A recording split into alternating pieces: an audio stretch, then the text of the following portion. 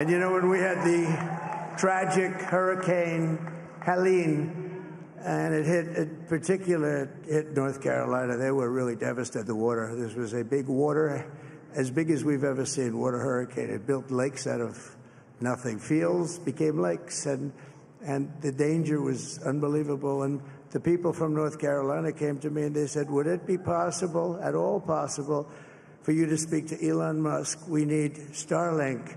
I said, what's Starlink? It's a form of communication. So I called Elon, and I'll tell you what, he had, and it was very dangerous. People would die. They had no communication. All the wires were down. I called Elon Musk. I said, Elon, you have something called Starlink. Is that right? Yes, I do. What the hell is it? He said, it's a communication system that's very good. I said, Elon, they need it really, really badly in North Carolina.